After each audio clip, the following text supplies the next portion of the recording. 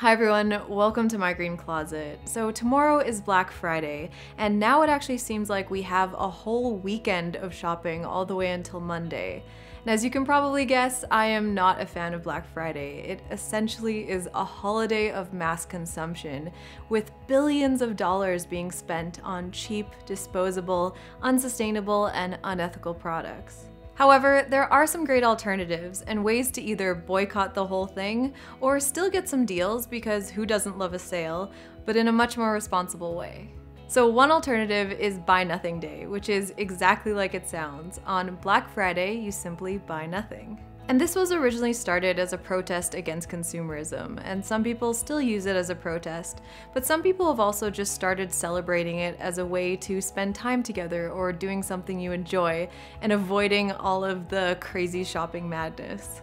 And kind of along with this is Opt Outside, which was initially started by outdoor brand REI, who decided that they would be completely closing all of their stores on Black Friday and encourage people to go outside instead of shopping.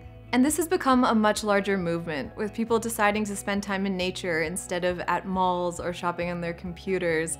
And some parks even offer free admission or have special activities, so it's a much more stress-free way to spend your Friday.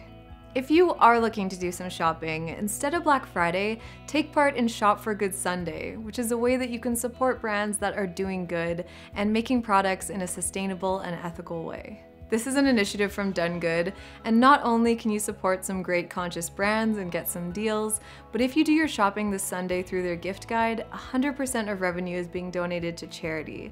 So it's all around a much better way to do your shopping this weekend.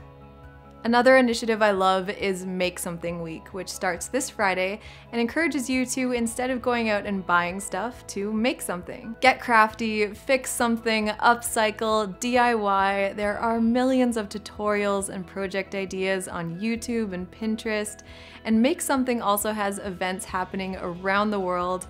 I'll have links down below where you can find those. I'll also be sharing some of my favorite DIY projects on Facebook and Instagram throughout the week, and I'd love to see yours. There's also Small Business Saturday, which encourages you to avoid the big box stores and instead support small businesses. Finally, if you really want to shop this Friday, instead of the regular brands and sales, you can support Green Friday. This is something that some sustainably minded brands are doing to offer a more eco-friendly alternative to Black Friday, and I'll have a link below to a list of some conscious brands which are having sales. I hope you found this video helpful, and whether you're not shopping at all, you're going outside, you're making something, you're shopping from conscious brands, or you're doing something else, I'd love to hear what your plans are, and no matter what you're doing, I hope you have a lovely weekend. Thank you for watching, and thank you so much to those of you supporting me on Patreon, and I'll see you in the next one.